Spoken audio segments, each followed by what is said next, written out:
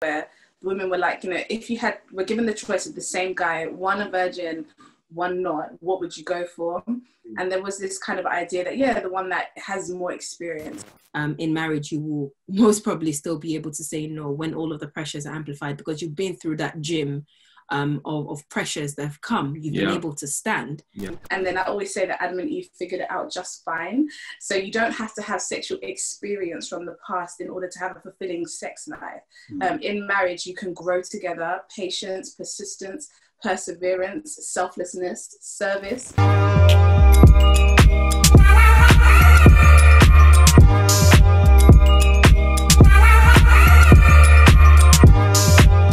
David Iffy, thinking as well on the back of that, and kind of like fruits in your marriage. Also, I guess it'd be good to hear from you like some of that, and also maybe some of the worries that people have before getting married. Like if they haven't had those sexual experiences, then how will they know if they'll be compatible in marriage, or even thinking about something we mentioned before the conversation was that. I'll let you talk about it. You know what I'm talking about. The perceptions that had arisen from some people. Yeah, I think the first thing, just to answer your first question, is that I think we have so many examples about how not to do it. Why not be an example of how to do it? I remember I was speaking at University of Portsmouth, and I was sharing a bit about my testimony with David and I getting married. And at the end of the session, I went to the toilet. And I was in the toilet and some ladies came in, some young ladies, and they were like, it was good hearing her story and that. But that's just so that's unattainable. Like, there's no guys like that. And these are these girls that were talking, they had no idea I was in the cubicle. I was like, should I open the door now or should I open it later? Eventually they left, and it really broke my heart to think that these are girls that are 18, 19, 20 that think something like saving yourself until marriage or not having sex in your courtship is something that's unattainable. And so I really think as Christians, as believers, we need to really hold on to the truth of God's word that says, actually, he's given us the power to will and to do good. If God has said that this is the path that he wants you to take, then that grace has been provided, not by your own boundaries, but by the Holy Spirit first and foremost.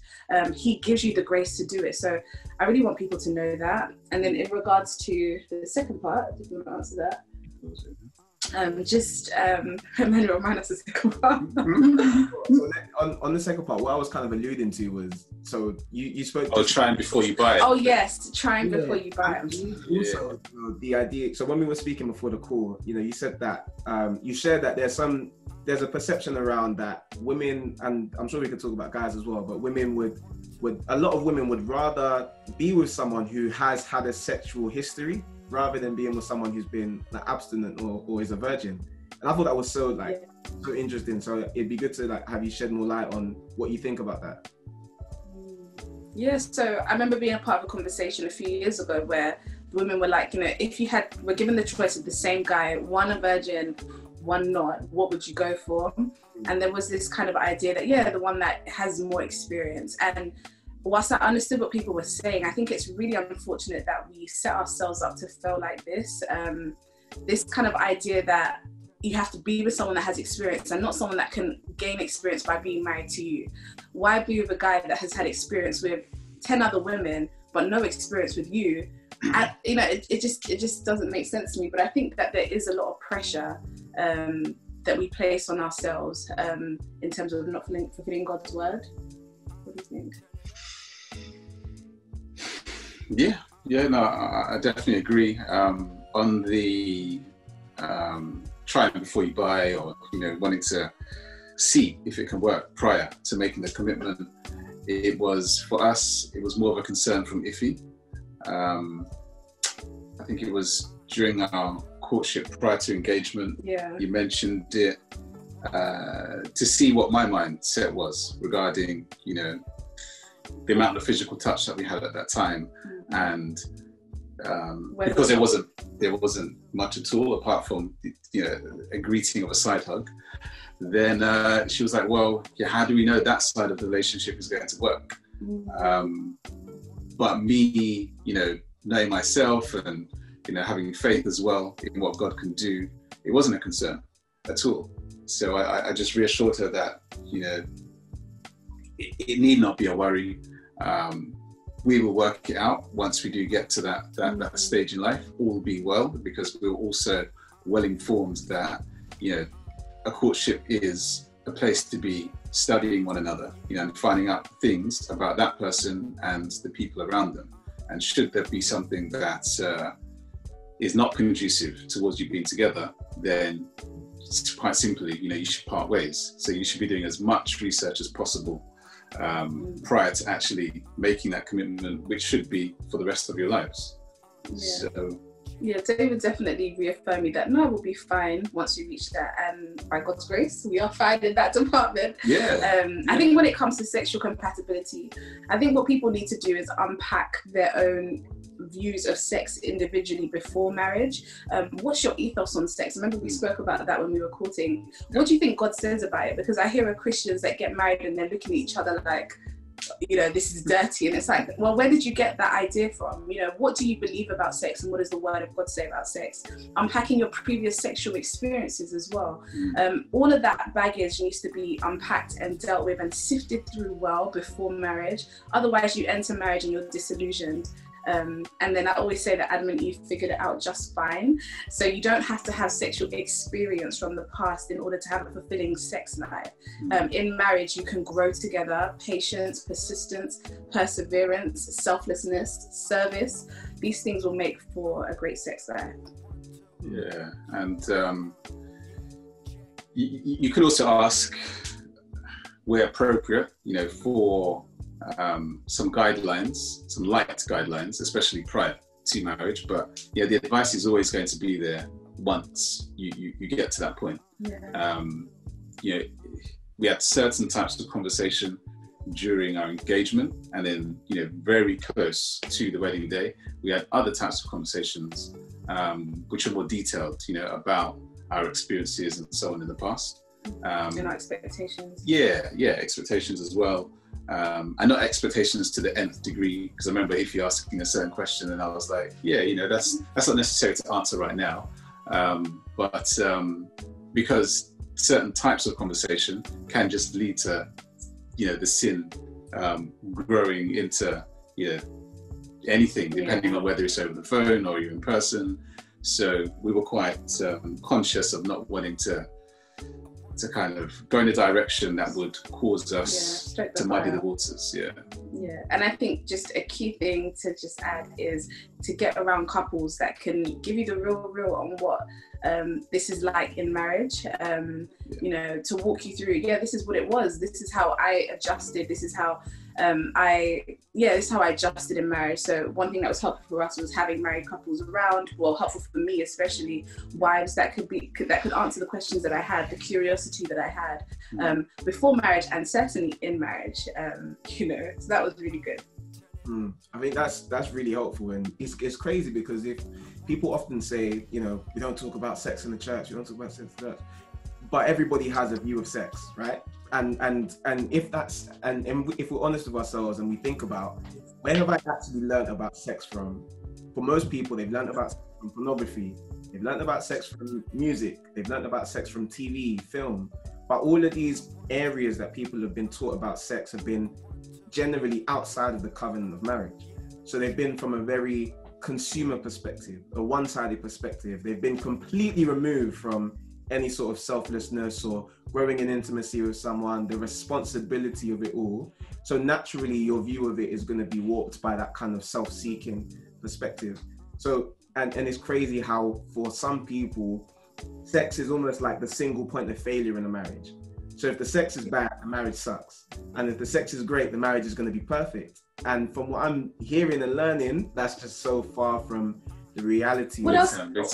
I mean, 24 hours in a day.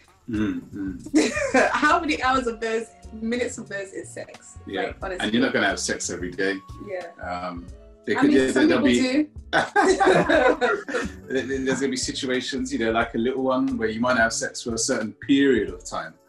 How can you then rely on sex to be the foundation of, a relationship that has so many other components? It doesn't make sense. And we could even unpack the term bad sex and good sex, but I feel like that's, let's throw it over to the Carter Daniels.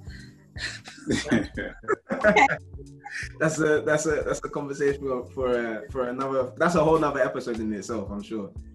To a lot of people, what you've just shared about these boundaries, it can easily sound like it sucks all of the joy and the life out of dating.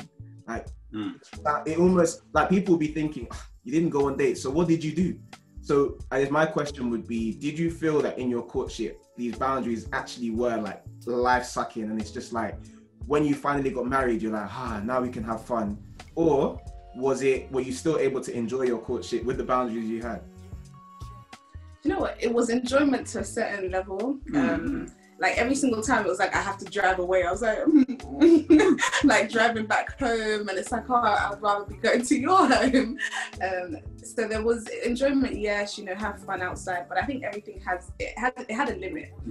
Even in trying to express how much you appreciate and value this person in your life, you have to hold back to some degree, you know what I mean? Because you're thinking, what's appropriate for the stage that we're in? The amount of time that we want to spend together, the closeness physically that we want to get to, there's limits on all of it. So whilst, yes, it's nice to be able to express yourself, there's a limit to it, and you're constantly thinking about, okay, pull back, because what your whole body wants to do is not what you should do. And so that can be quite tough. And I think that's why Paul does speak about your body, like if you're burning to get married. I don't think anyone was designed to be for long periods of time in that place of just keep limiting yourself, there has to come a place of, that freedom. So yeah, it was enjoyable, make no mistake, but what's more enjoyable is marriage. Yeah, and we had a framework that we were using, which, small plug, people can find via a book called Hello to I Do, which is now in a book form. Navigating from Hello to I Do, and the author of that book is Pastor Eugene Adebayo. Pastor Eugene Ajayi. And we had the content of that book in our minds from a ministry that I used to attend called Kingdom Connections, where it was spoken about, where it was advised that, if you're looking to date in a godly way, then this is the way you can do it. So in my mind, there were always milestones that I had to achieve before getting married. And that's what I was focusing on. So for me, it was enjoyable because I always knew that there was a certain level of enjoyment reserved for marriage, but I need to do this and that until I get there. And then I had some personal things like adapting my home, changing my bed from a double bed to a king size bed, putting in more storage, observing that if you had loads of books, and I had my own idea for how I was going to bring them in. And I remember I said to myself, I'm not going to change that bookshelf. I'm not going to do that either. And I was speaking to Sho in December, the month before we got married, and he was like, oh, if he's got a lot of books, so then I just was like, okay, and I threw myself even more into making amendments to make sure that, she could come and feel like this is her home, not just my home that she's moved into. So because I had, all of those things in my mind that needed to be done, I didn't feel like I was missing out on enjoyment, apart from the temptation, of course, of sex. Other than that, which was just a trick anyway, a trick of the mind, a trick from the enemy. I didn't feel like I was missing out. Sure. How about on your side?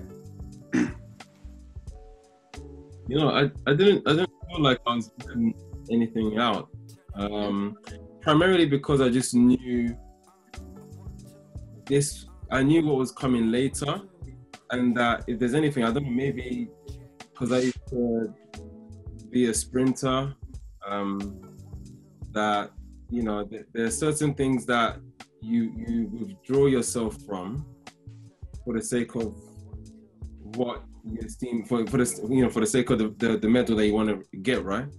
I feel that in this instance, there's joy in Christ, number one. Paul said to Timothy, train yourself up for godliness, and that was what's most important, and that is the whole process as well. Like, this is part of it here. This is an opportunity, presented to me to practice that and to keep on that. So I found joy in Christ anyway. I was already content.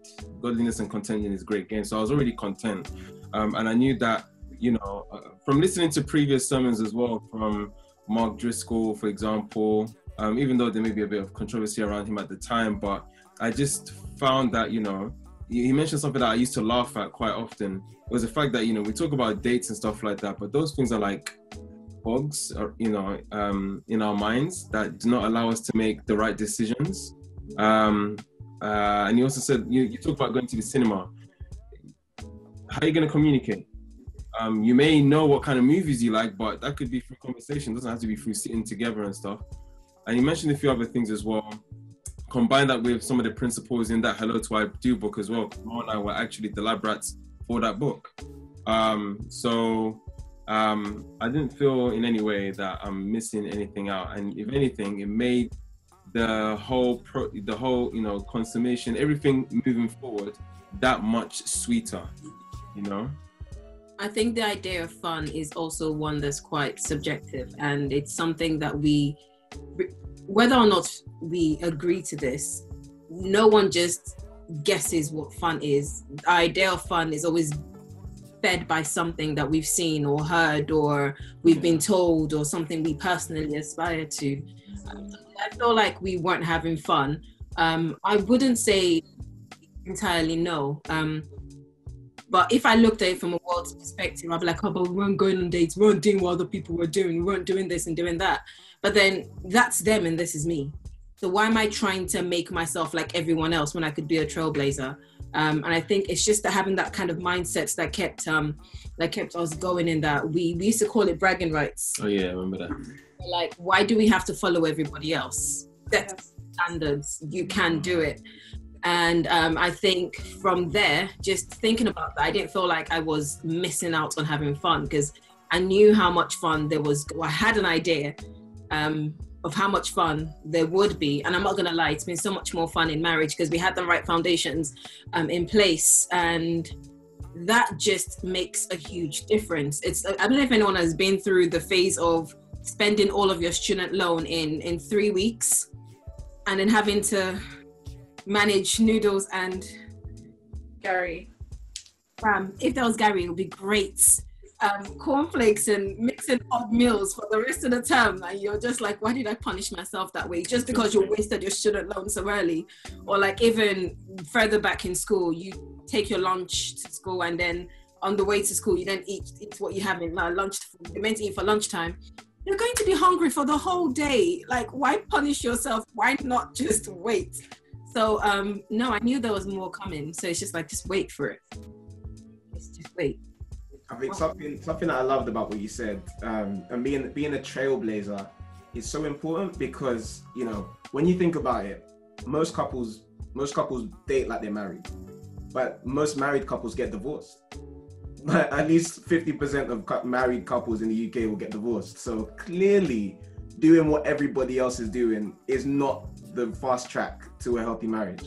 Clearly, and another thing that I took from that is the idea that if you're not intentional about marriage being the goal of dating, then you're going to really punish yourself. Because unless you're moving forward, you're just going to be struggling. So, and I guess like it begins with a mindset before you even enter that makes these things not only possible, but fruitful. So, Mo, you just muted yourself, but I need you to unmute yourself so you can come back to answer this question. You mentioned that, it laid good foundations in your marriage. So I'd love to know from all of you, what fruits have you seen in your marriage based on, what you did in your courtship and how you courted? What benefits have you seen? Yeah, I was going to say, I think there's nothing greater than having conversations with your spouse and agreement. I don't know how I don't. Yeah. There's that for me anyway. I know like for more as well. In marriage, people are going to butt heads anyway. In marriage, you're going to have heated conversations, as some people like to call them.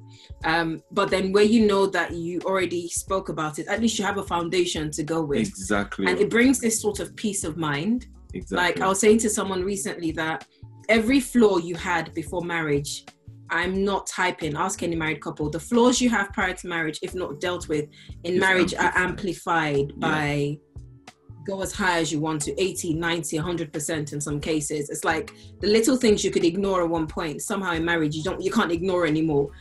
The little things that didn't really matter much, you thought you could kind of, you know, just push to the side prior to marriage. In marriage, you're like, nah, actually, you need to stop that. So it's not, it's easy when you have the right foundation. So things like having peace of mind, because I know what his principles are. I know what his limits are. I know he knows mine as well. I know who his accountability people are. He knows who mine are. He knows exactly what to say to me, when to say. I know what to say to him. I know who to go to. He knows who to go to.